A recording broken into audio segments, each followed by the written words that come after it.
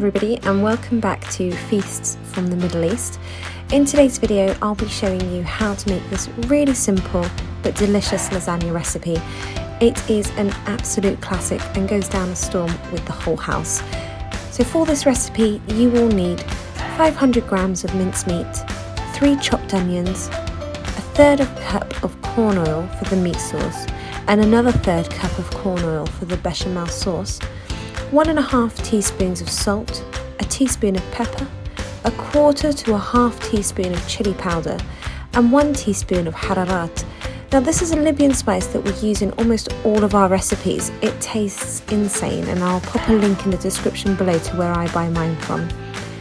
You'll also need 300 millilitres of tomato passata, 5 to 6 heaped tablespoons of plain flour, 3 pints of milk, and pre-cooked lasagna sheets. 200 grams of mozzarella and grated cheese. First up, we're going to make the bolognese sauce. What you want to do is add your mincemeat to a saucepan and bring up the heat until the meat starts to sweat. You want to keep this going until all the extra juices drain out of the mincemeat and evaporate from the saucepan. Now this step is really important, so you don't want to skip it. Once all of the juices have evaporated, you want to add your onions and your corn oil to the saucepan and give it a good stir.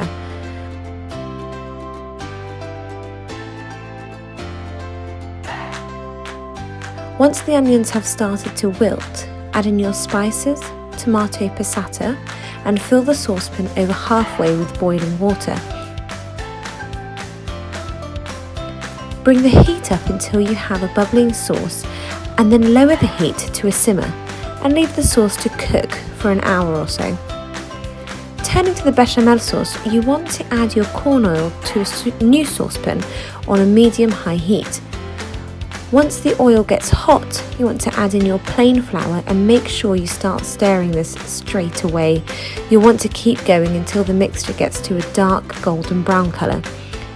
Here you want to add in your milk, but be careful as it will create a large amount of steam. Don't be put off by this, but make sure you start stirring really well straight away, as otherwise you could end up with a clumpy bechamel sauce.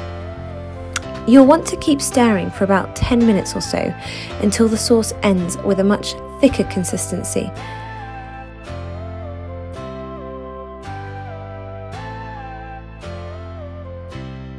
Feel free to sprinkle in some cheddar cheese here to add some more flavour, and once the sauce gets to about this consistency, you will know it's ready.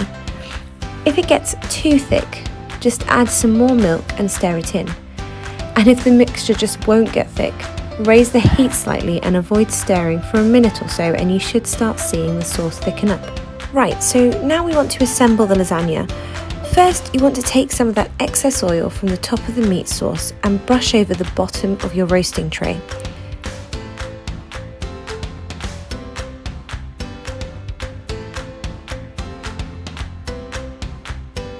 Next, you want to add a layer of your pre-cooked lasagna sheets, being careful to ensure there are no exposed areas.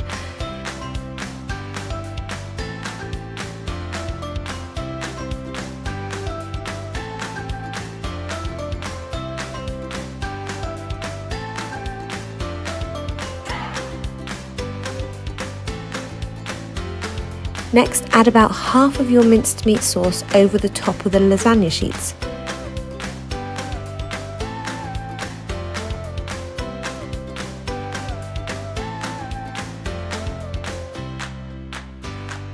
And to that, you want to pour on a generous layer of bechamel over the meat sauce.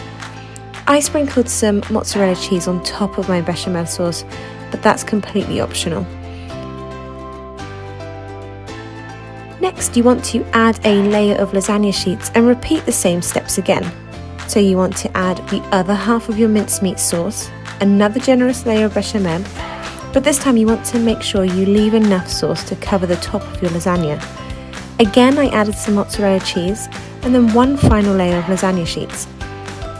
Use what's left of your bechamel sauce to cover the rest of the lasagna like so. And then sprinkle on top a generous layer of grated cheese and mozzarella.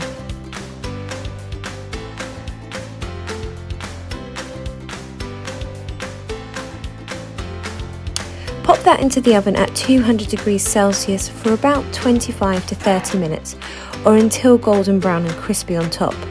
And there you have it, a really simple and delicious lasagna recipe all the family can enjoy. If you have any video suggestions, be sure to leave them in the comment section below, and make sure to like and subscribe if you enjoyed this video. Thanks for watching.